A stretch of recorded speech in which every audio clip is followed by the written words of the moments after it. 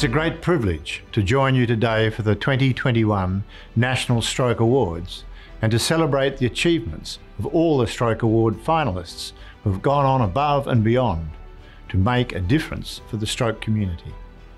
From fundraisers taking on mammoth physical challenges to help us spread stroke awareness, to volunteers committed to supporting their fellow stroke survivors, all our finalists are true stroke champions. Congratulations to all the nominees, and thank you for your contribution to improve the state of stroke in Australia.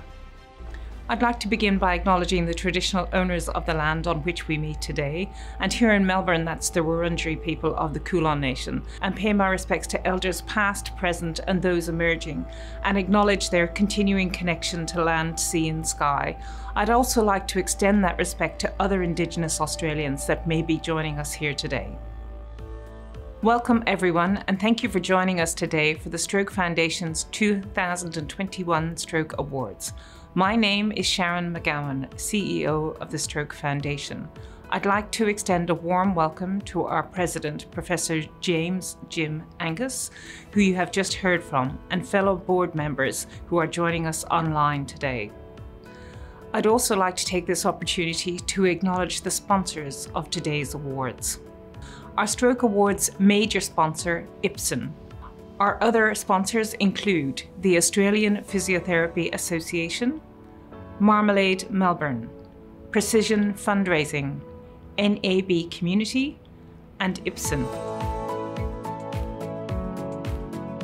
A special welcome to all of our finalists and judges joining us online this morning, as well as your families, friends, and supporters. And remember to post your photos on social media with the hashtag Stroke Awards 2021. If you're watching on YouTube Premiere or Facebook, please also get involved with the chat to show your support for all our wonderful award finalists and winners. Today we honour the finalists of the 2021 Stroke Awards. 2020 was a challenging year. The coronavirus pandemic changed the way we live, work and engage as individuals and as organisations. For many people in the stroke community, this meant adapting to different approaches to rehabilitation, advocacy and raising funds. Together, we are celebrating many inspiring examples of the innovative endeavours that demonstrate the true spirit of the Australian community. The awards are our way of recognising survivors of stroke and their carers, health professionals and volunteers who have shown outstanding commitment to improving the state of stroke in our country. As CEO, I'm fortunate to have the opportunity to get to know so many of you who support our organisation and our community, and the number of ways in which you have impact every day. Your efforts truly make a difference to people's lives, and we couldn't do our work without you. This year, we have awards in 6 categories. These are the Courage Award, our Creative Award, our Fundraiser of the Year Award, the Improving Life After Stroke Award, our President's Achievement Award, and our Volunteer of the Year Award. We received more than 70 nominations from across the country, and the calibre of entrants once again was truly incredible. Congratulations to all who were nominated this year. Today, we come together from across the country to celebrate all those nominated, and particularly our 27 award finalists. Finalists who have gone above and beyond to make a difference for the stroke community. From survivors of stroke showing immense courage in their recovery, to outstanding volunteers who have given generously of their time. Before we get to each of the award categories, I'd like to thank Ipsen for supporting the National Stroke Awards this year as our major sponsor. All the months of work behind the scenes and celebrating today would not have been possible without Ipsen's terrific support. I'm pleased to welcome Ipsen's Head of Patient Centricity, Warren Brooks, to kick off the next exciting part of proceedings, the announcement of each award. Welcome, Warren, and our sincere thanks to Ipsen. Thank you, Sharon. At Ipsen, our passion is improving the lives of patients and that includes doing what we can to make life better for those impacted by stroke. We're very pleased to be able to support the National Stroke Awards this year. It's wonderful to know our support is directly helping to ensure the important contributions made by survivors of stroke, carers, healthcare workers and volunteers are recognised and celebrated. Congratulations to all the finalists today and best of luck. Thank you, Warren, and our sincere thanks again to Ipsen. I'm excited now to move to our award announcements. Without further ado, let's commence today's award presentations with the Courage Award. The Courage Award recognises the indomitable courage and determination shown by survivors of stroke and carers in the long and often challenging journey of recovery. Stroke Foundation President Professor Jim Angus will join me to announce the winner of this year's Courage Award. This year's finalists are Bob Carey-Grave from Ballan in Victoria. Since Bob experienced a stroke, he's had several other health challenges, including cancer, but his positive attitude has never wavered. Bob raised funds by taking part in Run Melbourne in 2019, and I know how hard that is, and also delivers stroke-safe speaker presentations. Emma Beasley from Bulwara Heights in New South Wales. Emma was working as a lawyer when a stroke suddenly changed the course of her life. Emma lives with aphasia and has worked tirelessly to learn more about the condition. She's determined to make more people aware of the challenges of living with a hidden disability. Francois Gilroy from Warriewood in New South Wales. 95-year-old Francois is a retired physiotherapist who has volunteered with a stroke support group for more than 25 years before she herself had a stroke. Francois drew inspiration from her patients to fight on and has never given up. Julie and Ross Collins from Doreen in Victoria. Julie Collins became a full-time carer when her husband Ross had a stroke. Julie and Ross made a formidable team, advocating for many years to improve stroke care and raise awareness of the vital role of carers. Tommy Davidson from Mountain River, Tasmania. Tommy is passionate about spreading the word that stroke can impact people at any age after his mother suffered a stroke. 11-year-old Tommy shared the fast signs of stroke message to classes in his school and created his own fast video to spread the important message more widely. Judging this category is always incredibly tough, as every finalist is amazing. Now let's pass over to Professor Angus to announce the winner. It gives me great pleasure to announce Emma Beasley from Bulwara Heights, New South Wales, as this year's Courage Award winner. Congratulations, Emma. The award is well deserved. Let's hear a few words from Emma. I am thrilled and humbled to be nominated as a voice for all aphasia sufferers. I love spreading awareness about aphasia, and that is important to me because not many people know what aphasia is. Aphasia is loss of language, not intelligence.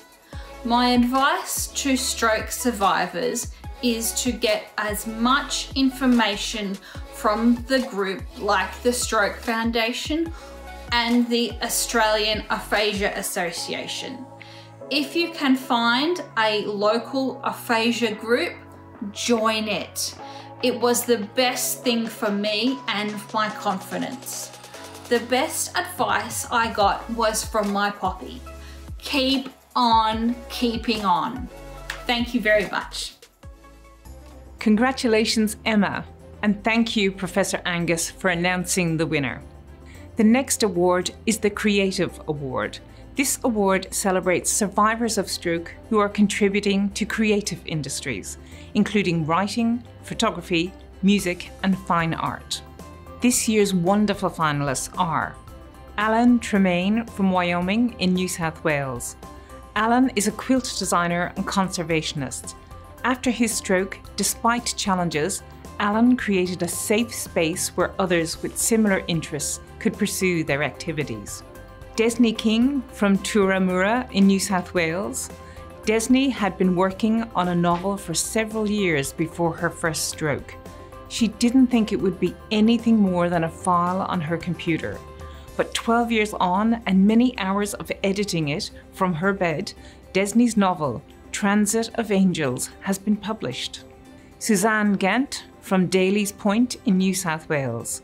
Suzanne had to relearn almost everything following her stroke.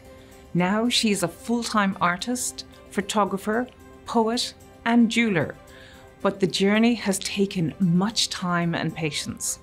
Trish Higgins from Rosebery in the Northern Territory.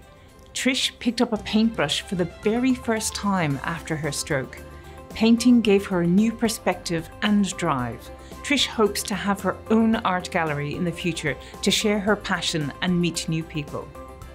To announce the winner, I'm pleased to introduce you to Sam McCarran, Art Director of creative agency Marmalade.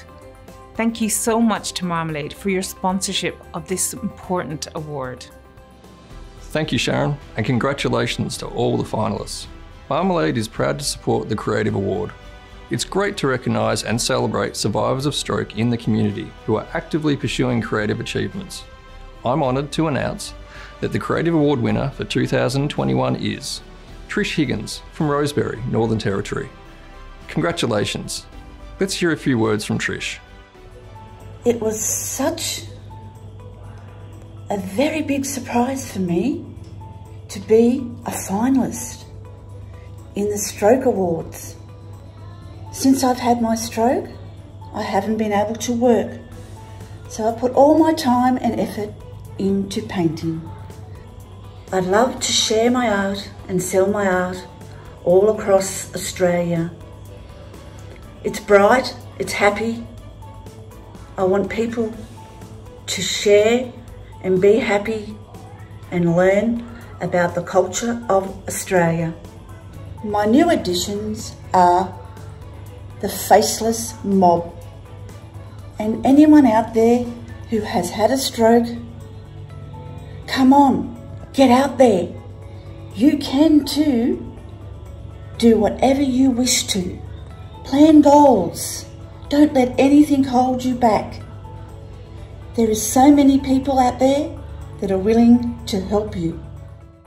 Congratulations, Trish, and thank you again to Sam and to Marmalade.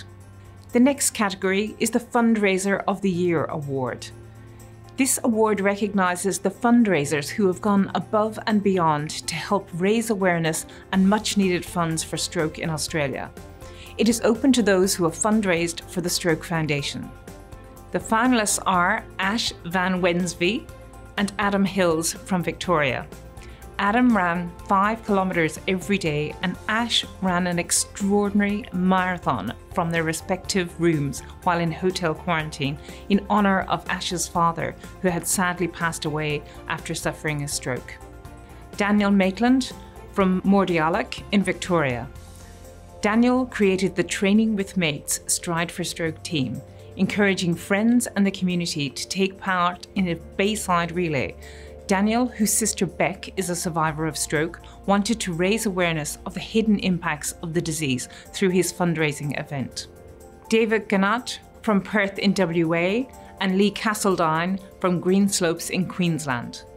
David and Lee were filming Australian Survivor All-Stars when Lee received the heartbreaking news that his mother Elizabeth had suffered a stroke. The two joined forces and created the Towel Challenge, social media campaign to raise awareness of stroke in honour of Lee's late mother and Lee's father Stuart, who is also a survivor of stroke. Jamie and Steve Fitzcarlis from Marrickville in New South Wales. Jamie's husband, Steve, came to the rescue when she experienced a stroke and recognised the fast signs. 3 years on, the pair created a fundraising event and ran a 50-kilometre marathon. Completing the challenge was a huge physical and mental achievement for Jamie. Jordan and Cody Freeman from Bentley East in Victoria. Jordan and Cody's grandfather suffered a stroke, and due to coronavirus travel restrictions, they were unable to visit him in Canberra. the siblings decided to show their support in another way and covered 666 kilometres, the distance between them and their grandfather, by running, cycling and walking spread out over 66 days. Team Regis. Team Regis participated in the Stride for Stroke 2020 and consisted of 63 team members across the different Regis aged care homes in Australia. It was created after much-loved staff member Max had a stroke at work. I'd like to thank award sponsor Precision Fundraising, and I'm pleased to introduce their General Manager, Nick Karianis, to announce this year's winner. Thank you, Sharon, and congratulations to all the finalists. Precision Fundraising is a proud supporter of Stroke Foundation, and the National Stroke Awards are a highlight. Fundraising is tough, but it's also a fun and inspiring way to bring us all together to make a difference, raising awareness and funds for a great purpose to prevent, treat and beat stroke. I'm excited to announce the Fundraiser of the Year award for 2021 is Lee Castledine from Green Slopes, Queensland, and David Gannat from Perth, WA. Congratulations, Lee and David, on having your hard work and inspiring fundraising recognised in this way. Thank you so much. When David and I first sort of thought of the idea, we had no idea that the magnitude of how much awareness and money that it was going to raise. And for the challenge to be that successful at such a really sort of a tough time in everyone's lives was really rewarding. I think the highlight of the towel challenge was, there was two. The first one was the amount of people that got online. To see the reaction of the public was amazing, and it really brought a lot of awareness. I think, however, the highlight was on the photo shoots, and we had a lot of survivor contestants come in for the photo shoot, but then we also had stroke survivors come in as well, and they got their photos taken with some of their heroes and people that they really admired, and to see everyone come together for that photo shoot and get photos together was a real highlight for both David and myself. Congratulations, David and Lee, and thank you to Nick and Precision Fundraising. The next category is the Improving Life After Stroke Award. This award celebrates those who have voluntarily dedicated their time to improving the care and support of survivors of stroke in our community. This year's finalists are Dr. Bradley Butwell from Kingaroos in Queensland. Dr. Bradley Butwell has been giving stroke-safe talks in his community for the past 10 years. He draws upon his vast experience in stroke management from 44 years as a rural GP and his own stroke rehabilitation. Brian A. Beth from Picnic Point in New South Wales. Since Brian was discharged from hospital following his stroke, he has committed much time to communicating with and educating health professionals, students and other groups about his journey to help improve their delivery of care. Clive Kempson from Clyde North in Victoria. Following his stroke, Clive has been volunteering and advocating for systemic change in stroke treatment and care through sharing his experience with local and federal MPs and as a consumer advisor for a health network, highlighting the need for increased funding and services in stroke. Mike Whittle from Acton Park in Tasmania. Mike saw the need for direct, practical and emotional support for survivors of stroke following his stroke. He worked tirelessly to establish and maintain a stroke support group, as well as being a stroke-safe speaker. Sean O'Brien from Emu Heights in New South Wales. After having a stroke which resulted in aphasia, Sean has worked hard starting an aphasia awareness support group and completing talks in his community to share knowledge about what aphasia is. Before we announce the winner, I'd like to thank award sponsor Australian Physiotherapy Association for your important support, and I'm pleased to welcome the association's representative, Natalie Finney, to announce this year's winner. Thank you, Sharon, and congratulations to all the finalists. Everyone is so dedicated to making a difference in people's lives for now and into the future. I'm Natalie Finney, Chair of the Australian Physiotherapy Association's National Neurology Group. The association is the peak professional body representing the interests of Australian physiotherapists and their patients. Physiotherapy plays an important role in patients' recovery following stroke, and we are proud to recognise the outstanding efforts of those who are so generous with their time and strive to improve the lives of survivors of stroke. I'm excited to announce the 2021 winner of the Improving Life After Stroke Award. Congratulations, Brian A. Bay from Picnic Point, New South Wales. Congratulations, Brian. Your work communicating with and educating the various stakeholders within the stroke industry is so important. Thank you. Let's hear a few words from Brian. I just finished giving a lecture to occupational therapy students, and at which I talk about my rehab journey. And in addition, I talk about my insights and learnings. And I also give them 3 reasons why they should concentrate after they graduate in stroke rehab. One is that every stroke patient that they deal with is different. Number 2 is that you get the opportunity to go into someone's life and work with them and change their life permanently.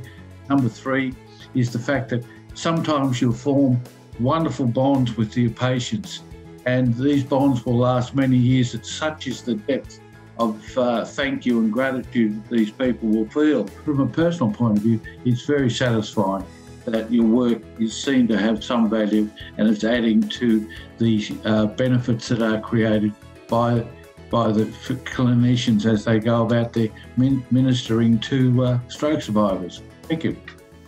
Congratulations, Brian, and thank you again, Natalie, and the Australian Physiotherapy Association. The next award category is the Volunteer of the Year Award. This award recognises outstanding volunteers whose dedicated service has made a significant difference and contribution to Stroke Foundation's mission to prevent stroke, save lives and enhance recovery. This year's finalists are Heidi Lee from Glenroy in Victoria. Heidi has been volunteering at the Stroke Foundation since 2017 and has performed many tasks and has played a vital role in supporting the public affairs and advocacy team to engage policymakers at all levels to take action on stroke. Jake Vincent from Kingston in Tasmania. Jake joined the Stroke Safe volunteer team following his stroke at the age of 22. Jake is passionate about spreading the FAST message and providing a consumer voice on stroke. Janet Weir from Plympton in South Australia. Janet is a volunteer Stroke Safe speaker who joined the programme when it first started in South Australia. Janet understands the impact of stroke on families after her father, uncle and daughter all experienced trans-ischemic attacks, TIAs or mini strokes. John Stevens from Cambridge in Tasmania. John is a Stroke Safe ambassador who presents in and around Hobart and in regional Tasmania. He is pivotal to the volunteer team, contributing his time and his positive ideas. I'd like to thank award sponsor NAB Education and Community Business for its important support and welcome Loretta Salabanks, NAB's Associate Director of Government, Education and Community, to announce this year's winner. Thank you, Sharon, and congratulations to all the finalists for this year. It's really great that NAB can be part of the National Stroke Awards, especially to support outstanding volunteers. It's a shame not everyone can be a winner, but I'd like to announce the Volunteer of the Year Award for 2021 is Jake Vincent from Kingston, Tasmania. Well done, Jake. Thank you for supporting the Stroke Foundation and for supporting those people who are in need. Now I'd like to pass you over to Jake, who's got a few words.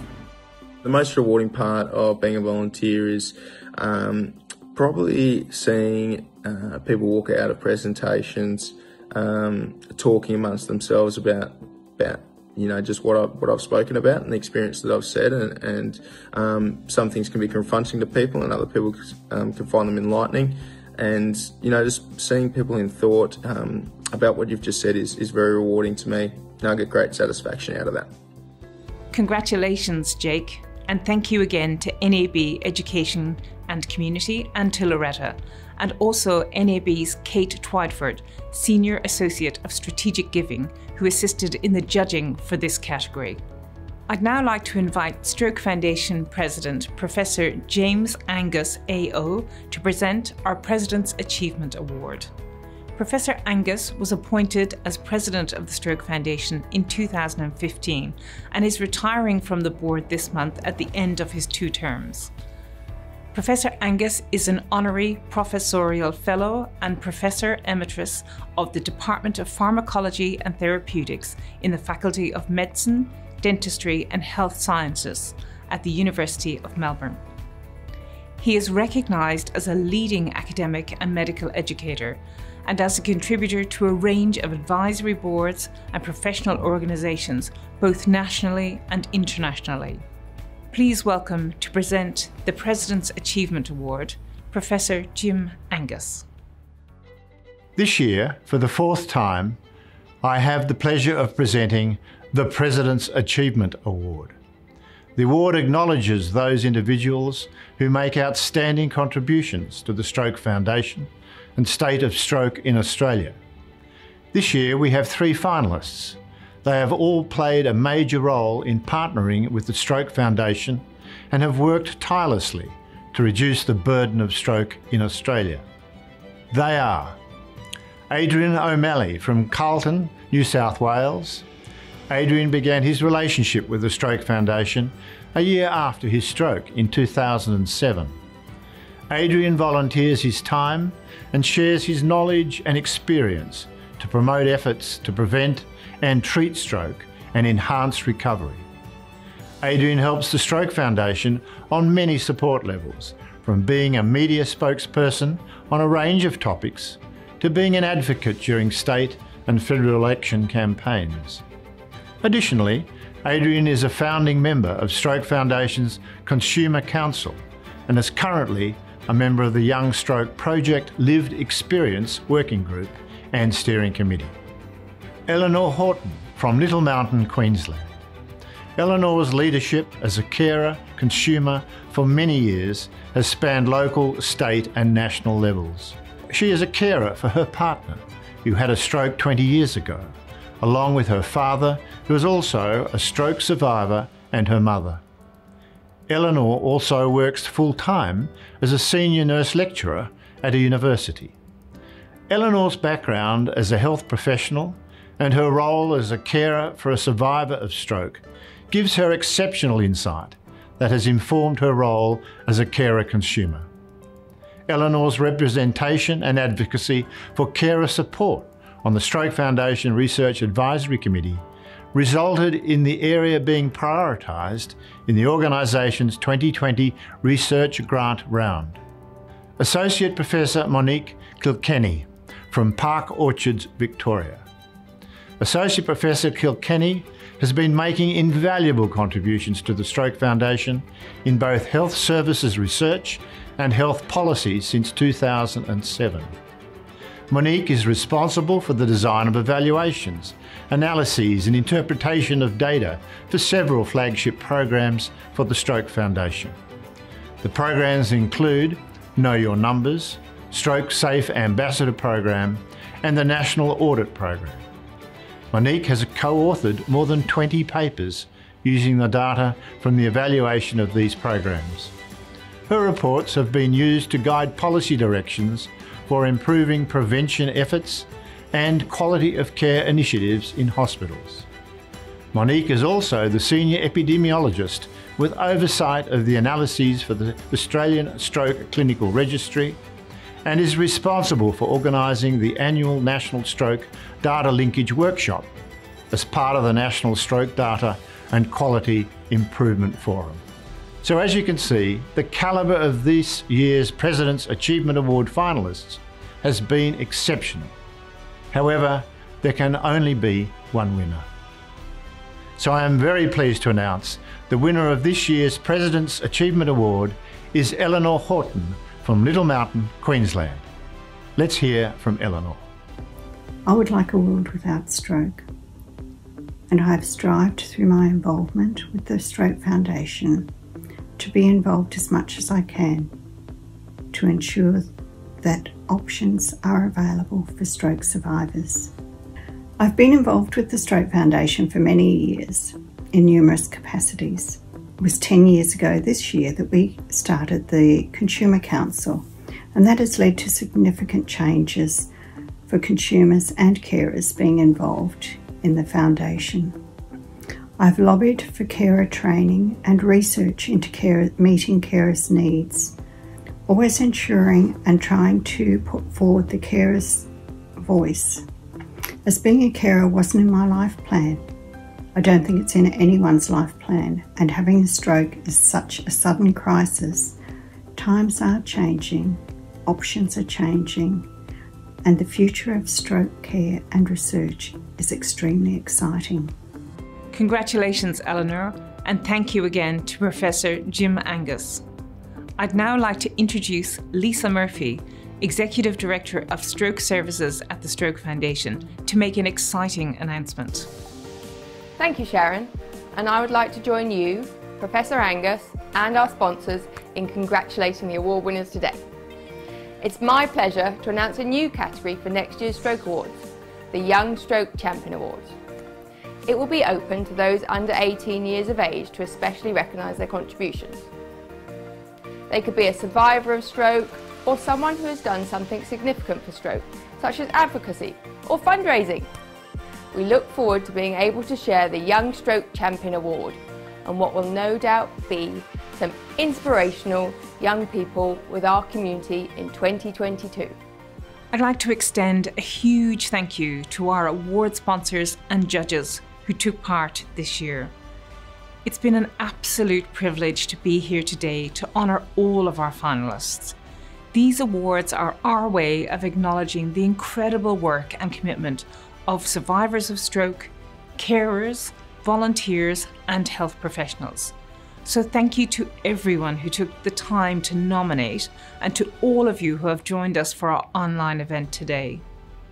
Please join me in congratulating again all of the 2021 Stroke Award finalists and our amazing winners. Thank you all so much.